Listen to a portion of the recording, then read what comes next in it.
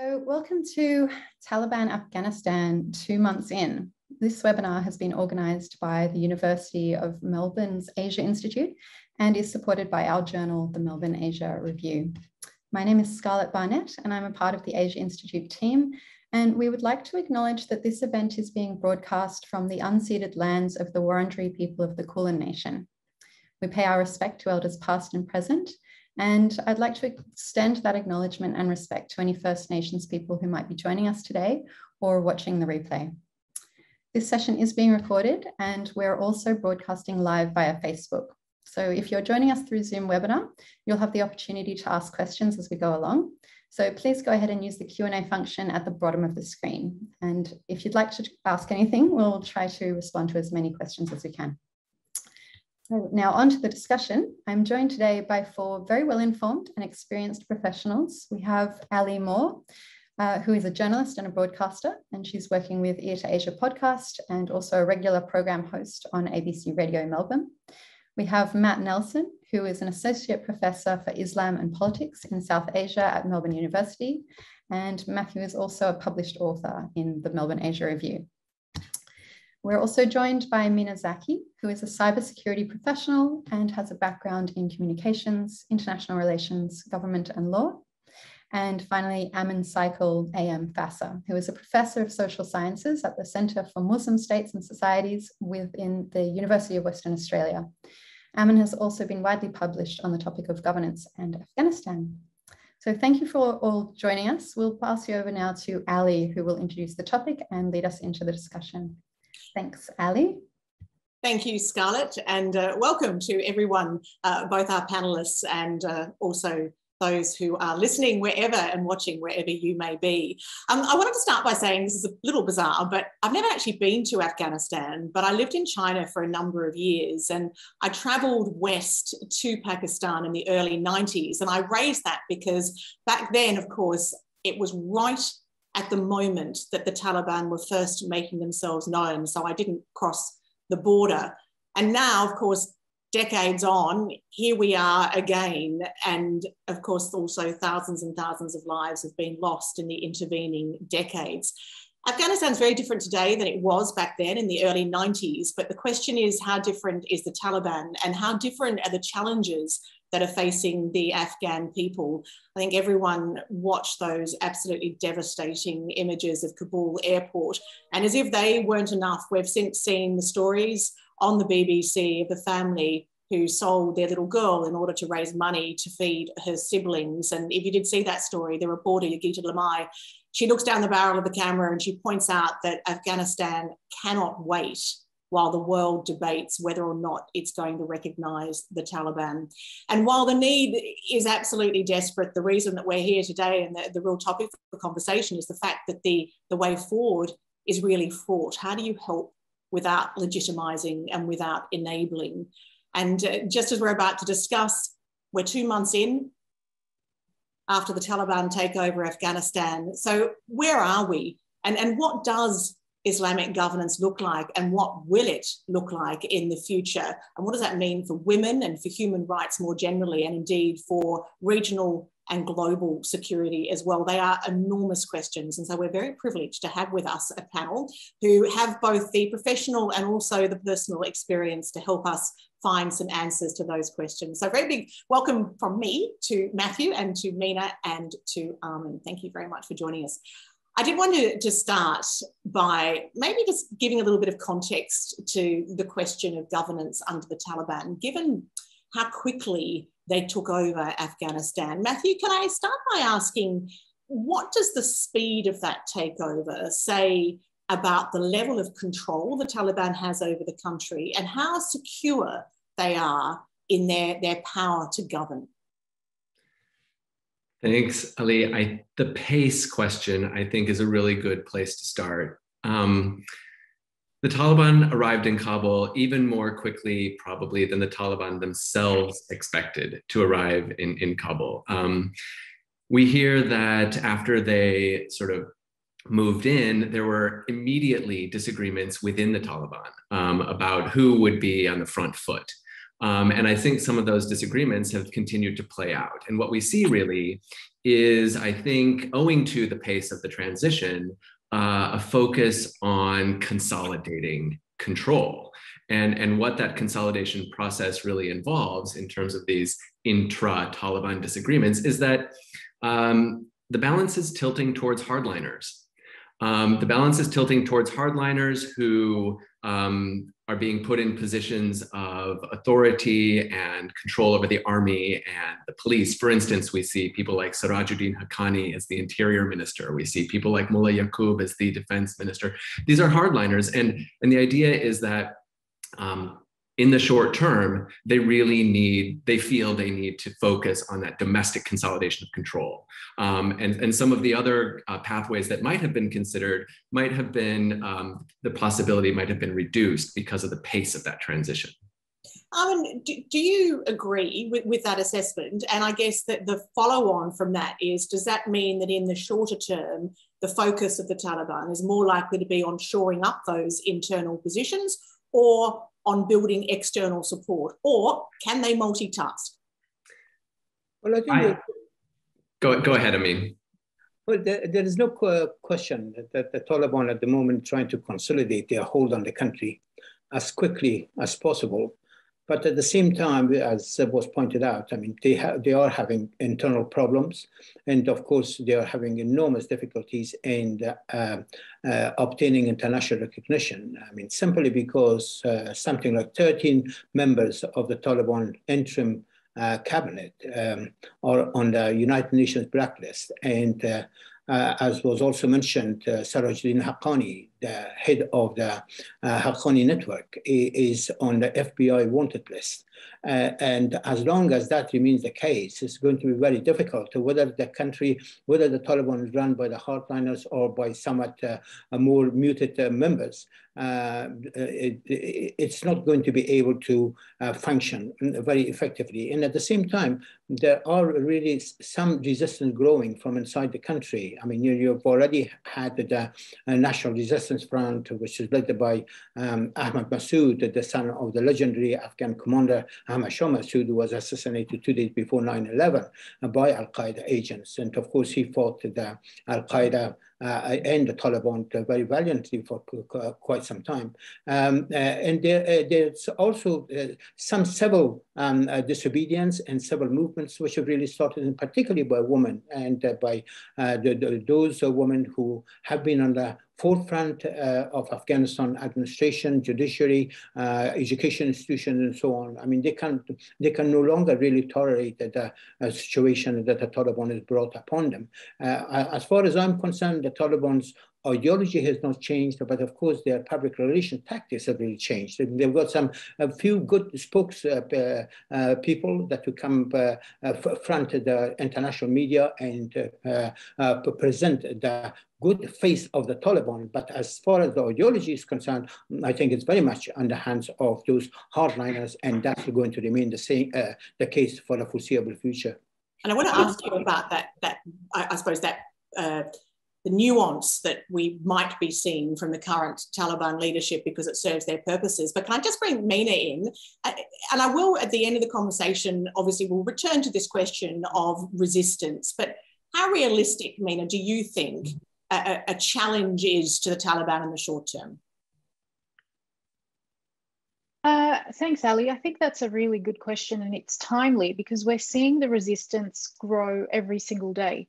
And this is, like Professor Saikal said, it's not just the NRF, it's actually small pockets of people throughout the regions, particularly Kandahar. I mean, in Kandahar, you wouldn't think that they would have a resistance towards the Taliban. I mean, Kandahar is supposed to be their heartland, and yet you see protests against the Taliban happening quite often now. So that's just one example. But I just want to go back to the fact that, yes, the Taliban did come in and they didn't expect to have such an easy path. And I just want to discuss why they came in so quickly. And I think the reason for that was because the democratically elected government of Afghanistan was not consulted. They were not brought to that negotiation table. And so they were completely blindsided by the fact that the Taliban came in. And I have seen a lot of blame being placed on the Ghani administration. And while I don't, I can't say whether he should or shouldn't have fled, what I can say is that his government should have been involved in these discussions rather than completely ignored. And that is the reason why the Taliban had such a free path into Kabul. Matthew, do you agree? There are two phases, I think, that Mina is referring to that are very important. There was the early sort of negotiations between the US and the Taliban that completely excluded the Afghan government. And that was sort of setting the stage for a number of problems that emerged later on. There was, in light of those US Taliban negotiations, this so-called deal that then set up the idea that there would be negotiations between the Taliban and the Afghan government.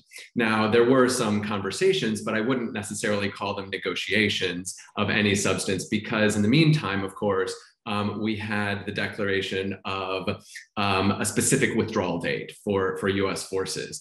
And so the possibility of sort of shoring up those negotiations with a military situation that was not tilting rapidly towards the Taliban was obviated. So in that sense, there was no chance really for the Afghan government to feel that it was, if you will, an active and important participant in negotiations. And I think that's what Mina is referring to.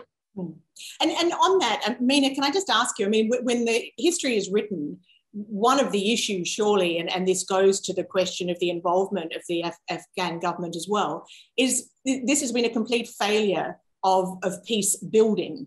They went into, in 2001, but they never, the Allied forces never built the structures that would have allowed the civil structures that would have allowed a stronger government. Do you think that's fair? No, I don't think so. I think that the coalition forces did what they could do. Ultimately, it does lie with the Afghan people, and it does come down to who's in charge and who wants what. One of the criticisms I've heard is that the problem lay within the constitution of Afghanistan, which was the most inclusive constitution that Afghanistan has ever had. I don't think that that's true. I think that that's a good move towards unity in Afghanistan. What I will say, though, is that corruption was aided and abetted by the billions of dollars that was poured into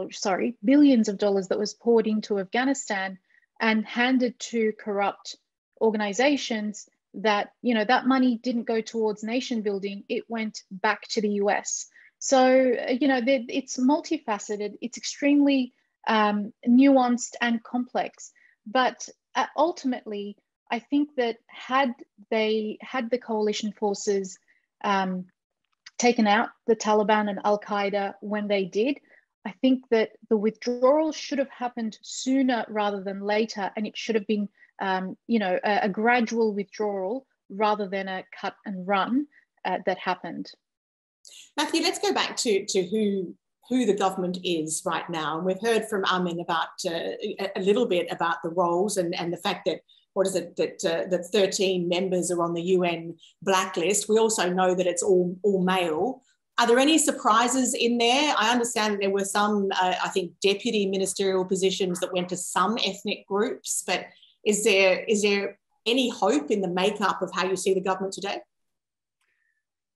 I don't know if I'd turn to the word hope. I think the government, as they call it, the interim government, no, I don't think anybody takes seriously the notion that many of these key figures are suddenly going to disappear from the stage. So I don't think interim is the right word either. We see some very familiar older faces. And those would be people like Mullah Baradar, for instance, who helped Mullah Omar start the Taliban. But we also see some younger faces like Mullah Yaqub, who is Mullah Omar's son. And we also see, as we mentioned earlier, some faces that actually came to the Taliban circle a little bit later as sort of allies of the Taliban. And these would be people like Sirajuddin Haqqani from the Haqqani network. It's a slightly different organization that has now come closer to the leadership structures of the Taliban. Now, as you said, a lot of these figures are still on UN sanctions sanctions lists. And so the degree to which we would see hope in the structure of this government would first of all probably involve moving away from people who are on those sanctions lists. And we're obviously talking about inclusiveness, whether that's ethnic inclusion or the inclusion of religious minorities, and of course, first and foremost, the inclusion of women. But people have also talked about the inclusion of members of the former regime, whether that's former President Hamid Karzai, whether that is former Chief Executive Abdullah Abdullah. The idea is a national reconciliation concept. And the idea here is that, does that have any standing at all, do you think? Currently, no. No. Currently, it has none at all. In fact, even within the Taliban, you mentioned that some figures are deputy figures, and really the figures that have emerged as deputy figures are what we previously called the moderates, and the ones in leading positions are these hardliners. And the reason we're seeing that, I think, is not just owing to the pace of the transition, which I mentioned earlier, but also because one of the key challengers to the Taliban are the Islamic State figures. And we've talked about some of these protests, and Mina mentioned some coming up in Kandahar and so on. But if we're talking about challenges to the Taliban, that we can't leave out the Islamic State. And one of the reasons that's important is because the Taliban feel that in order to prevent defections from within the Taliban to the Islamic State, they need to take a very, very hardline position themselves. And all of those things sort of pull away from this word hope in terms of the structure of the Afghan government. But I think you asked earlier whether the Taliban can multitask, whether they can do sort of domestic regime consolidation and sort of international recognition plays. And I think it's a very good question, because this move towards the hardliners cuts two ways. On the one hand, it strongly militates against recognition. Okay, at the same time, it creates such a tense and tenuous security situation that without recognition, we may see international engagement just to address the humanitarian crisis, just to address the risk of a refugee flow. So you see already the EU saying things like they might want to reopen their office in Kabul just to manage the humanitarian budget, which is essential owing to the crisis, which is related to some of the poor governance. And so we may see a hardline government leading the international community to avoid recognition, but simultaneously pulling in the international community to address some of the crises that could result. And that's the multitasking dilemma. And we heard from the UN this week about just the desperate situation and how worried, I referred to that BBC story, but how worried international authorities and particularly neighbours are about the situation. I mean, I wonder, what do you think in terms of the ability of the Taliban to govern? You've written a bit about their experience. I mean, even the most experienced politician or economist would find the current situation in Afghanistan challenging. How well placed are the Taliban to negotiate and to, I suppose, navigate their way through the challenges? I think they're going to have enormous difficulties. I mean, Afghanistan is a very mosaic state. It's made up of numerous micro-societies. Afghanistan is truly a land of minorities. There is no majority group. And the Pashtuns, the ethnic Pashtuns to which the Taliban belong, historically they formed about 42% of the Afghan population. And then that's really followed by other groups like the Tajiks and the Uzbeks and Turkmens and Hazaras and so on. So to manage Afghanistan, you really, and particularly in the present era, you have to have a national coalition to run the country. And I think the government will have to be very inclusive, and not just inclusive of different ethnic groups and so on, but also I think it will have the gender equality in it. And that is completely really missing. And I think what the Taliban are really doing is the most cruel things that they could possibly do, or any group anywhere can really do. And that's why it is absolutely imperative for the international community to hold back recognition of the Taliban until such time that they are really forced to create an inclusive government and at the same time acknowledge the rights of the Afghan people, and particularly the right of women and the young girls and so on. It was really that negotiation was mentioned between the United States and the Taliban earlier. I mean, for me, the moment that the United States signed the peace agreement with the Taliban in February 2020, that's when the United States really sold out the Afghan cause altogether.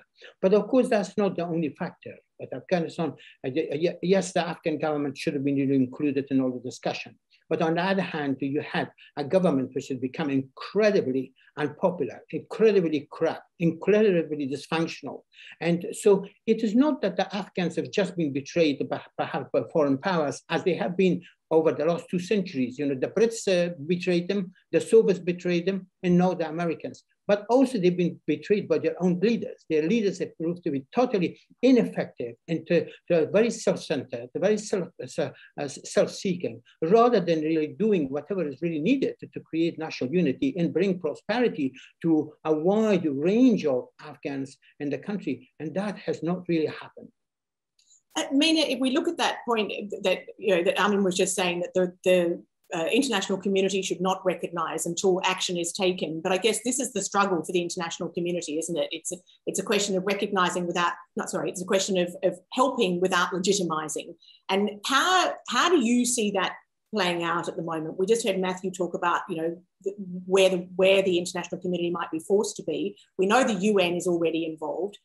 Do you see Pakistan as taking the lead on this in terms of becoming the international broker? They've been playing an interesting game for decades now. How do you see that all playing out? That's a very diplomatic way of putting that question, Ali. Pakistan has only gained from the destruction of Afghanistan over the last, since its inception, really. And I say that, and there's quite a bit of rhetoric out there that our viewers can go and read. So it's not that I'm just pulling this out of the air. But I'll go back to the beginning of your question. What's interesting is what Matt raised about the ISIS or ISIS-K or whatever they're called in Afghanistan. The problem is that if the international community was to have any kind of presence in Afghanistan other than a humanitarian presence, ISIS will attack more. And so in order to kind of balance that, it's probably wiser for the international community not to be in there. However, the flip side of that is that the Taliban will not be able to contain ISIS-K. That, I will say this, very openly, the Taliban does not have the capacity to be able to contain ISIS-K. As far as the Pakistan question is concerned, I hope that the other neighbors step up. Because as far as Afghans are concerned, Pakistan is not a friend. Pakistan has always utilized the destruction of Afghanistan for its gain. And right now, there's a meeting happening in Iran where all the foreign ministers of all the neighboring countries of Afghanistan are coming together to discuss Afghanistan. I'm glad that it's in Iran. Iran has its own problems, its own issues with Afghanistan, and they're not completely, I suppose, innocent either when it comes to Afghanistan. However, Pakistan has not been a friend of Afghanistan, not now, not ever. Can I just come in on that point? I mean, the foreign ministers of neighboring states plus Russia have just issued a statement on a Tehran conference. And in that, there is no mention of formal recognition of the Taliban government. But at the same time, also Pakistan is excused for its support for the Taliban. There is no mention of that either. So the communique which has been issued is a very muted one in a lot of ways. But at least it is important in the sense that the foreign ministers have not explicitly stated that they will move towards recognizing the Taliban regime. But at the same time, they have really called for international engagement with the Taliban for humanitarian purposes. So that is really to provide or to avoid a massive humanitarian catastrophe, which Afghanistan is heading towards at the moment. Matthew, how do you see the role of, and not just Pakistan, I guess, but also other neighbours? And it is notable that Pakistan was the first of very few countries to recognise the Taliban back in the early 2000s. Do you think that they will do that again? So I don't think that Pakistan is rushing to recognize the Taliban. I think of all the countries that we might expect to recognize the Taliban, the Pakistanis would be at the front of the list. But even 6 months ago, I was saying that I don't think Pakistan wants a total Taliban takeover. And I still think that Pakistan is a little bit nervous about the pace of events and this hardline government and so on, partly because this government maintains links. This Taliban interim government maintains links to groups like Al-Qaeda, groups like the Pakistan Taliban, which are an anti-Pakistan group inside the Taliban, and some of them shelter inside Afghanistan. And so Pakistan is very concerned about groups like that. And they want the Afghan Taliban to take action against these so-called Pakistan Taliban who will attack the Pakistani state. In fact, the Pakistan government asked the Afghan Taliban to do something about the Pakistan Taliban, and actually the Afghan Taliban simply told Pakistan that they should turn to Pakistan's own clerics and ask those clerics whether they thought that the Pakistan Taliban fight against the Pakistan state was, quote, legitimate. So needless to say, Pakistan was not satisfied that the Afghan Taliban had Pakistan's interests in mind there. And so I don't think Pakistan is going to rush to recognize the Taliban. I think that they will continue to try to put pressure on the Afghan Taliban and hope with many other neighboring states that they can encourage some pattern of moderation within that regime. We'll see. Does the Taliban have any friends? I'm just going to jump in there, if that's okay, and just say that I've referred to the Taliban as Pakistan's Frankenstein monster, which they have tried to control, and it's failed them before. It will fail them again. As far as do the Taliban have any friends is concerned, Saudi Arabia came out not recently and said that they will not be recognizing the Taliban. So, you know, going back to the first regime of the Taliban, Saudi Arabia was, I think, country number 2 that recognized them. So do they have any friends? I don't think so. Amin? Well, I think Pakistan is waiting to see which other country will come forward and recognize the Taliban first. I think at this stage, probably they are very much betting on China. The Taliban have declared China as their business partner. And also the Chinese foreign minister has just had a meeting in Doha with Mullah Brother and his delegation. And Beijing has also announced $5 million humanitarian aid. And of course, that's on the top of another $31 million that they had mentioned before. I think at this point, Pakistan finds it very expedient to sit back a little bit and let one other power to come forward and recognize the Taliban. And then you can expect the Taliban, the Pakistanis, to also extend the recognition, formal recognition. At the moment, as far as I'm concerned, the relationship between the Pakistan and more specifically Pakistan military, and even more specifically than that, Pakistan's military intelligence, which is the most powerful force in running Pakistan behind the scenes, its relationship with the Taliban is one of a patron-client relationship.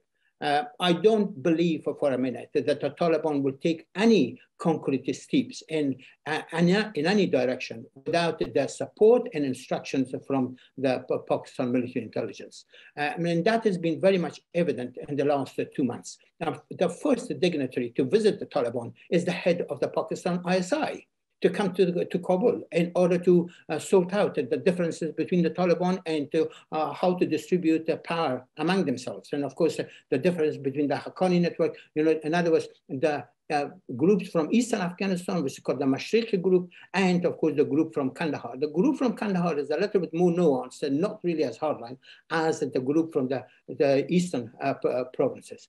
And then of course, the second person who comes and visit the Taliban and have consultation with the Taliban is the Pakistan foreign minister, which just really visited Kabul. And at the same time, the Pakistani ambassador in Kabul, who is now perhaps the most powerful individual in the country, announced that Afghanistan should really join the Belt and Road initiatives of China, and particularly the China-Pakistan Economic Corridor. So in other words, to integrate Afghanistan, not just politically, but also economically into Pakistan. So Amin, can I ask you, what is Pakistan's ultimate aim or interest with Afghanistan? Is it expanding its sphere of control? Is it stability on its border? Is it one up on India? Is it economic? What's the overriding interest? I think the overriding interest, I think we can look at it in three areas. One is the border issue between Afghanistan and Pakistan, which has been a sticking point since the creation of the Pakistan in 1947. But of course, the Pakistanis inherited it from British India, but it became a major point of dispute between Afghanistan and Pakistan. That was really never settled. And of course, Afghanistan had its own purposes in emphasizing the border dispute, and Pakistan's refusal to really negotiate that border dispute had its own objectives. I think with now the Taliban being in power, as it was really the case before when the Taliban was there in the 1990s, the issue of the border dispute is gone, it's finished. The second thing is that the Pashtun, ethnic Pashtuns in Afghanistan form something like about 40% of the population or something. There's altogether something like about probably at this stage 15 to 16 million. But of course they're divided between different tribes. You've got the Durrani tribe, the Ghazai tribe, and it's very interesting enough. The Taliban, they belong to the Ghazai tribe of Afghanistan, and so did Ashraf Ghani, the former president who fled the country, and the UN ambassador who negotiated with the Taliban, Zalmay Khalilzad, he's also come from a Ghazai tribe background, and so it's all very interesting. That's sort of really now coming together and it become a tragedy for Afghanistan. So one was the borders dispute, and the second thing is of course the conflict between India and Pakistan. I mean, this is a one-man upship as far as Pakistan is concerned. They really won the fight in Afghanistan. The Pakistanis have in the past talked about the strategic depth that they could use Afghanistan as a backyard in the event of a conflict with India. And now they have, as far as they're concerned, they've really achieved that. And the third thing is that of course, there is a very close relationship, a strategic relationship between Pakistan and Saudi Arabia. And there is a rivalry between Saudi Arabia and Iran.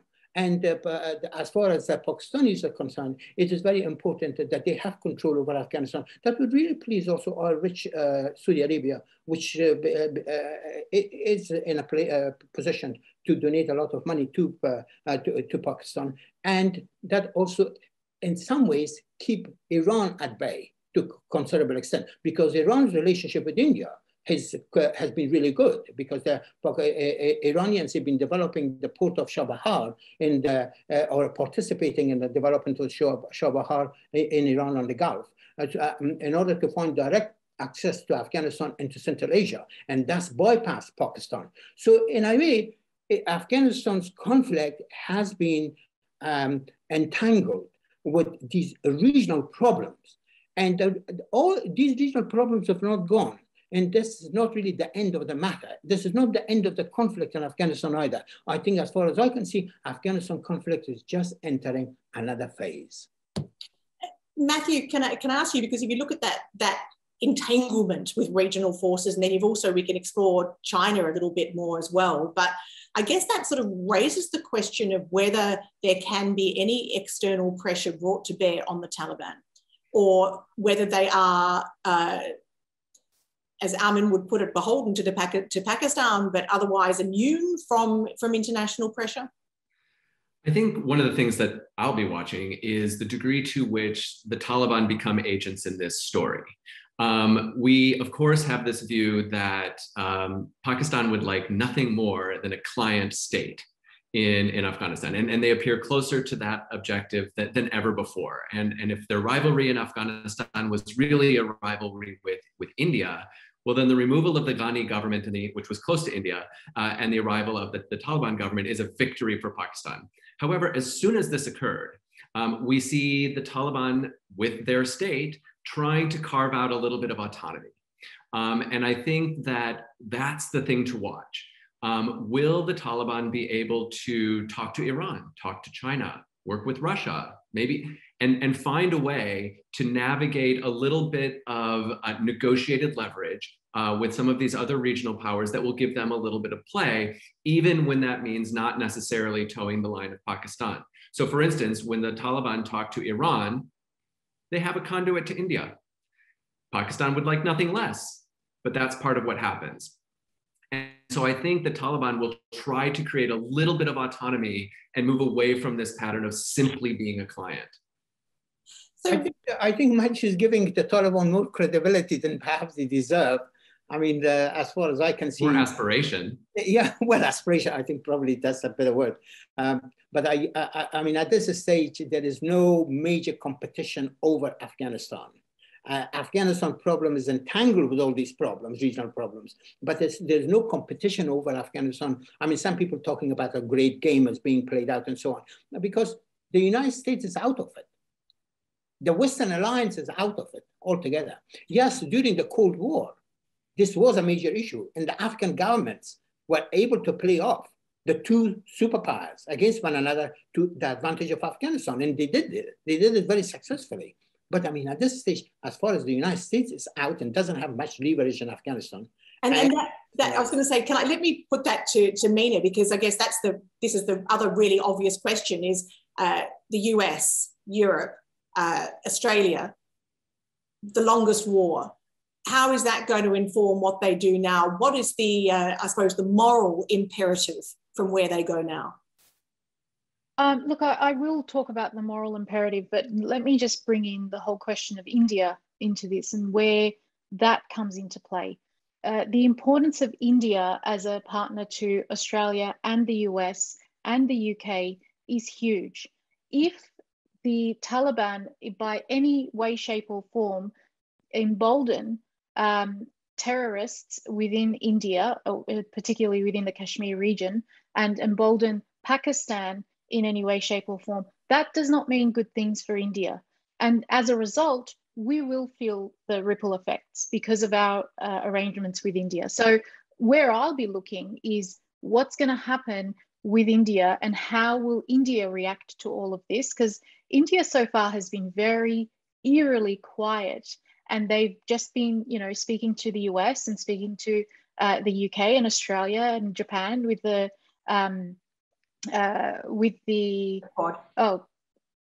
the Quad. That's it. Sorry, forgot it. With the Quad, and so and trying to get involved with AUKUS, etc. So for me, I think that India is going to be the strategic player here, and it all basically it will determine which way the moral compass swings, depending on how India reacts to all of this.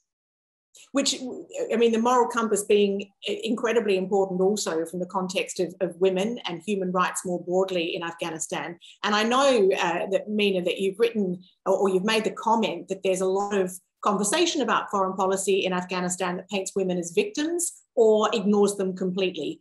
Can you talk a bit about that? Because as an outsider, it seems to me that it is often discussed, not necessarily anything is done about it, but those issues are often at the forefront of how we view Afghanistan.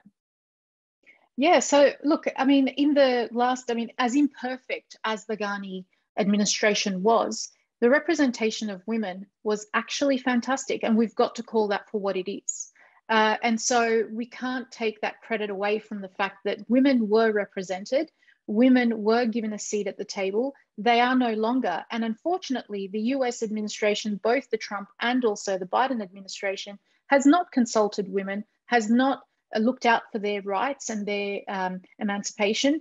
And as a result, what we're seeing is that all these women that we've given the freedoms and the, I suppose, strength to be leaders in that country and to push it forward have been completely ignored, whether it's through the negotiations, whether it's through the fact that right now, and I say, it depends on where the moral compass will fall, because women are being ignored. Right now, if you have a look at the fact that there is an entire generation of girls who have not gone to school for almost 2 months.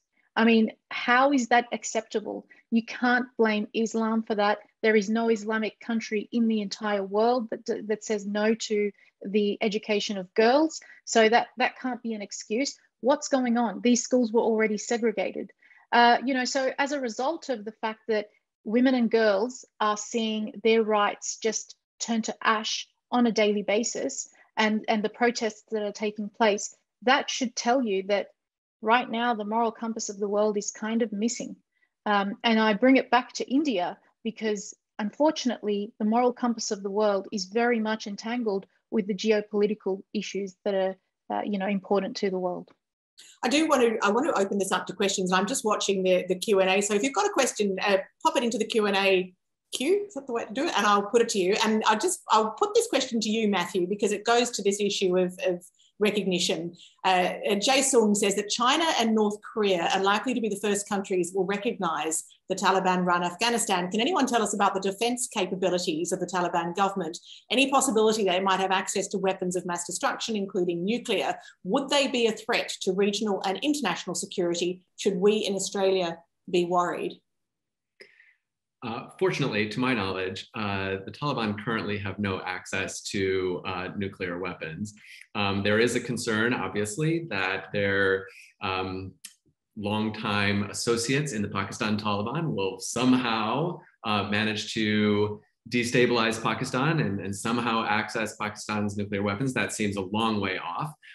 So in that sense, I don't think we see weapons of mass destruction style threats to international security. What we do see, however, are concerns about safe havens for international terrorists, exactly the sort of thing that we worried about before 9/11 and after 9/11. So that's why the battle with Islamic State is so important. That's why all the regional states, including Pakistan, China, Russia, Iran, Saudi Arabia, they're all interested in whether the Taliban will allow counterterrorism collaboration. And so far already, the Taliban have said, no, we will not cooperate with the United States on counterterrorism cooperation against Islamic State. Now, as Mina said earlier, she does not think that the Taliban alone can sort of tackle Islamic State, simultaneously saying that maybe the US won't necessarily be a key partner, but other regional states could. That is the sort of thing that people will be looking at with reference to international security. I'm not necessarily sure that China will be the first state to recognize Pakistan, recognize the Taliban government in Afghanistan. I think what we'll see is sort of a team effort from a number of like-minded states. China's work in Afghanistan passes through its close engagement with Pakistan. And so that will probably continue. So if China recognizes, Pakistan will recognize at exactly the same time. So I wouldn't necessarily see China going first. China also, though, has that real security imperative as well with the Uyghurs, don't they? I mean, that's just as big an issue for them as it is for example, America worried about terrorism. In exactly the same way that I said Pakistan was concerned about what's happening in Afghanistan because they worry about groups that the Afghan Taliban are close to, like the Pakistan Taliban that threaten Pakistan. The Chinese are also worried about what's happening in Afghanistan because they're worried about groups like the East Turkestan Islamic Movement, which is a Uyghur movement that is sort of encouraging change in Western China. And so just as Pakistan would like to see moderation and counterterrorism work in Afghanistan, China would also like to see moderation and counterterrorism work in Afghanistan. But China is also finding that its leverage is surprisingly limited. As I said earlier, the international pressure on Afghanistan has basically been put on the back burner until the Afghan Taliban feel that they've consolidated power domestically. And that's unfortunate.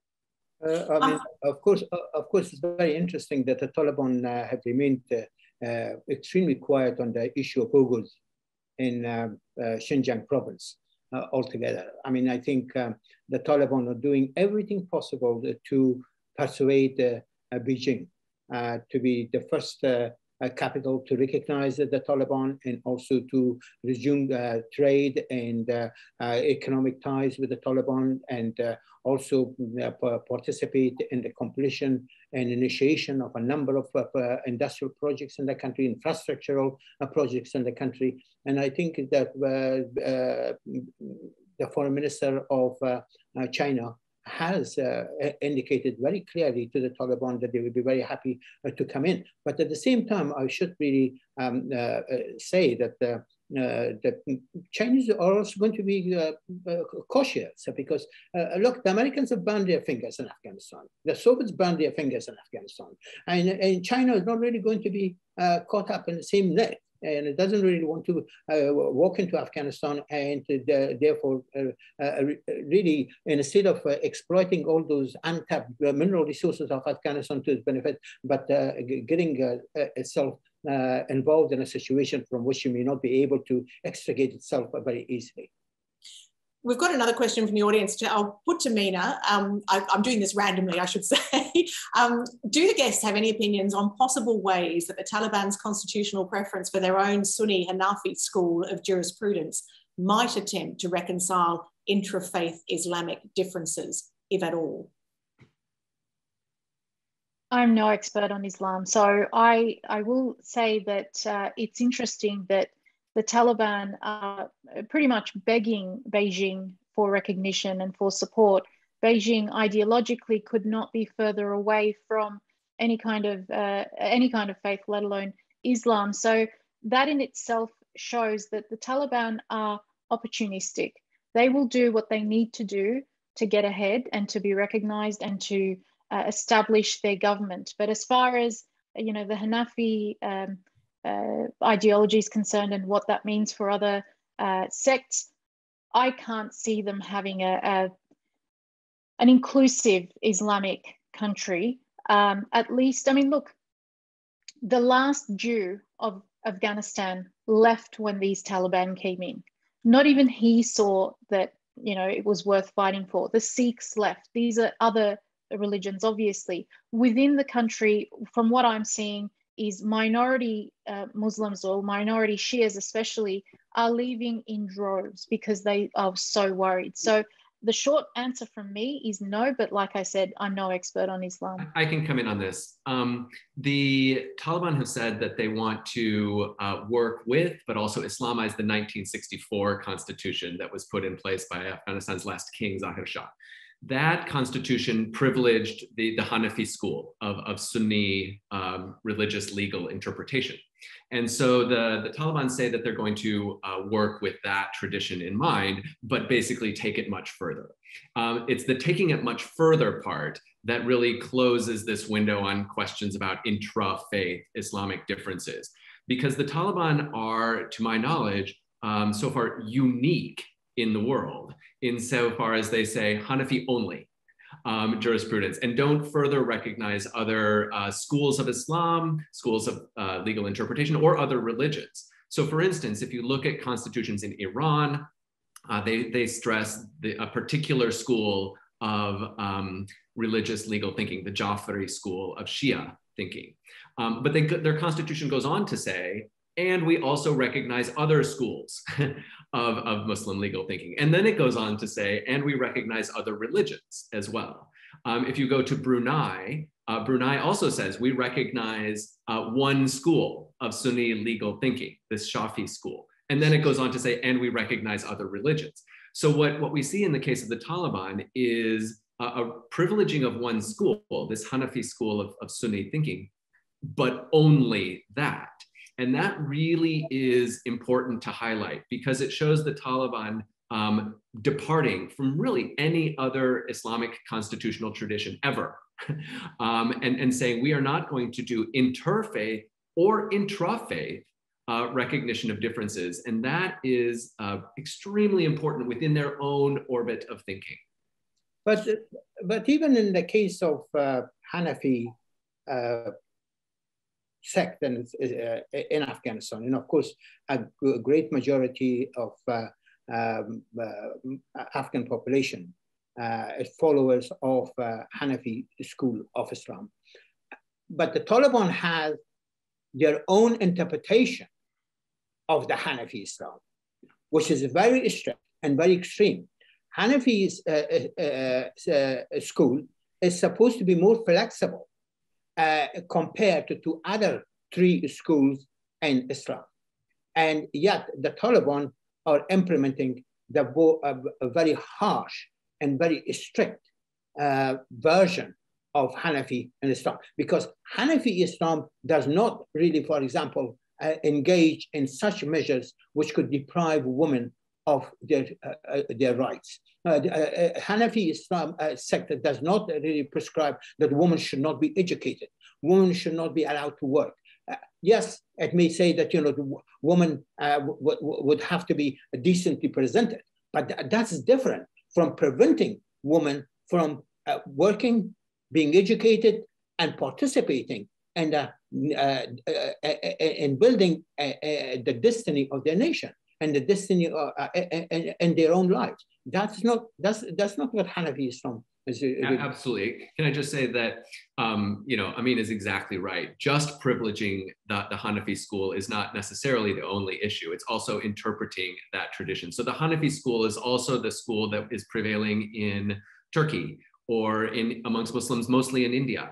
And so on and so forth. And so what I was mentioning earlier is just the unique features of their constitutional vision, but then the practice of interpretation is really what distinguishes their experience.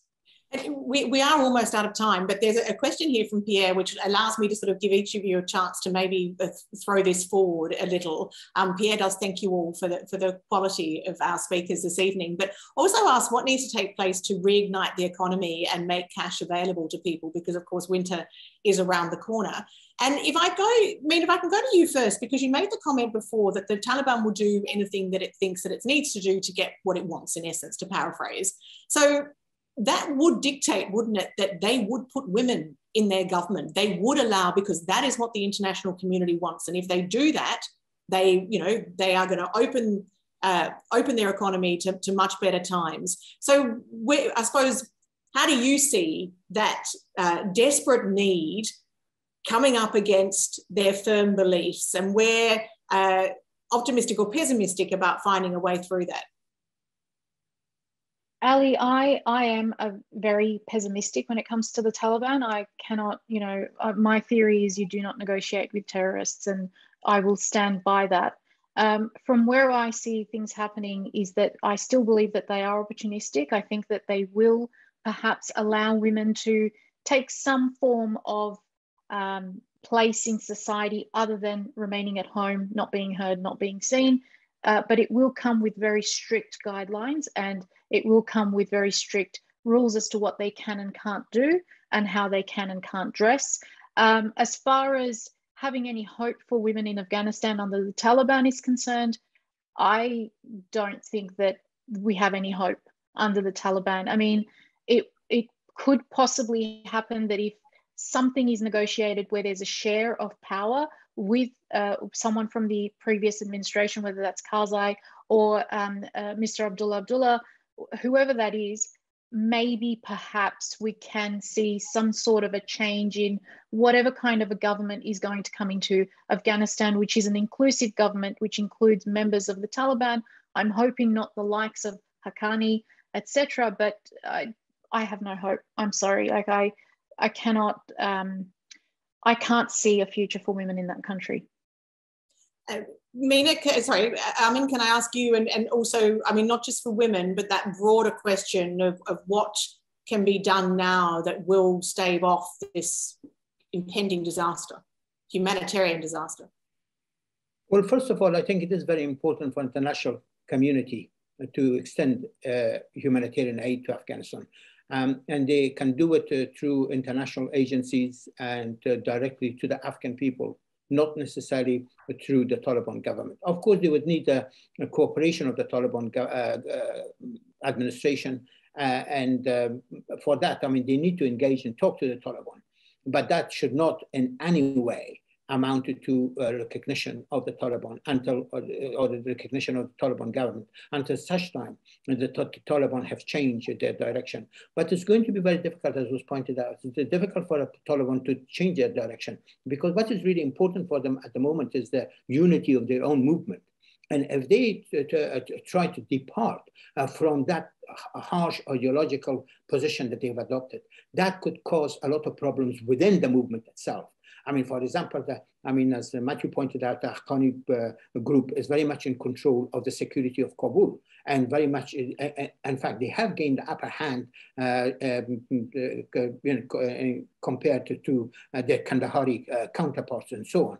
And I think the Kandahari leadership, they would like to really see that the movement remained quite really united. And that's why there's very little prospect for the Taliban to create the kind of inclusive government and acknowledge the kind of human rights which could possibly provide the necessary moral, ethical, and indeed political grounds for the international community to recognize the Taliban regime. I mean, at the moment, yes, they've allowed some of the girls' schools to open, for example, in Mazar-e Sharif. But the point is that even if these girls are going to school and they finish school, then there is no hope for them after that. There is no employment, there is no opportunities under the Taliban rule. So I think the important thing is that this regime will have to change, and will have to change to the extent which is acceptable to the Afghan people and to the international community. And that means a thoroughly inclusive government. And I mean, if they don't, just very briefly, is the risk that they will collapse under the weight of their own problems if they can't feed their people? Well, they could, but also so with the Afghan people. I mean, at the moment, 20 million Afghans are facing starvation. So it's not just that the Taliban will collapse under the weight of its own problems, but so with the Afghan people. So I think the international community will have to have a very clear and coherent strategy how to deal with the Afghanistan crisis at the moment. It's not an issue which can be only resolved by the Afghan people at this point, or for that matter, by the neighbors of Afghanistan. I think it will have to be a collective decision on the part of the international community as a whole. And I think the United Nations will have to take the lead in this respect. And that's for the first time that perhaps the United Nations could prove to be more effective in conflict resolution than it has been up to this point. Matthew, can I give you the last word? How do you see, I suppose, the future? And are you more optimistic at all? No. I think that the tensions within the Taliban will, for the time being, reinforce this hardline pattern that we're so concerned about, which makes the trend that Amin was just saying is necessary harder to achieve. That moderating trend will be harder to achieve. In the meantime, however, I think Pierre's question is very important, which is winter is coming. It's going to be a very, very hard winter. How do you turn on the money? And that question, I think, is answerable in a couple of ways. One is there are lots of humanitarian organizations that worked in Afghanistan when the Taliban were in control before. There is some experience with this type of situation, and it is bleak. But there is some conduit for and experience with humanitarian assistance in this circumstance. Most of that experience really suggests a highly localized pattern of negotiation with individual Taliban commanders in local contexts, which creates a certain ad hoc, arbitrary sort of dimension, which these organizations have some experience navigating, but produces profound inequalities within the country. Having said that, the U.S. Treasury, we said earlier that the U.S. is out of the game, but in a certain way, the U.S. is still in the game, which is that they're holding a lot of Afghan reserves, and I cannot see those reserves being released to the Afghan Taliban government. What I can see is what we've seen a little bit of so far, which is the Treasury modifying its sanctions regime to allow humanitarian organizations to, if you will, pay fees, pay import duties, pay certain licenses that will allow for the flow of food and medicines and so on into Afghanistan without breaking the sanctions regime by engaging particular individuals who face sanctions. Alongside that trickle through humanitarian assistance, we may see efforts to step up assistance from China, Pakistan, Qatar, Turkey. But given the need, given sort of the financial need, and given the challenge, just the bureaucratic challenges of passing through the Taliban regime to get money to where it actually needs to go. You know, Pierre's question was, how do we make cash available to people? And now we have to sort of work through, as a humanitarian community, work through that regime. And that is going to be enormously difficult. So I would say in the meantime, it's going to be a very, very, very bleak winter. Well, there are a number of international agencies working at the moment in Afghanistan. CARE is still very active and is even recruiting employees. And so is the International Committee of the Red Cross, very active. So there are a number of international organizations. But as long as the international community, and particularly the United States and the members of the Western Alliance, reach some sort of understanding with the Taliban to allow these aids to get into the country, then the international organization could actually manage the distribution of food. And it has to be done very soon. The winter is upon them.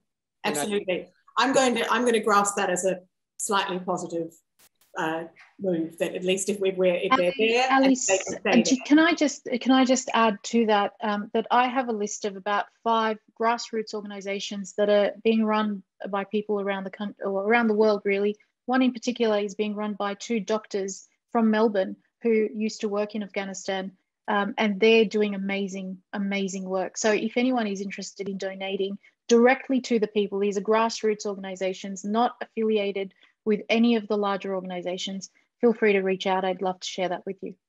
Terrific. Look, a huge thank you to Matthew and to Amin and to Mina from me. And I'm just going to, and thank you also for your wonderful questions. I'm just going to hand over now to Scarlett for the official thank you.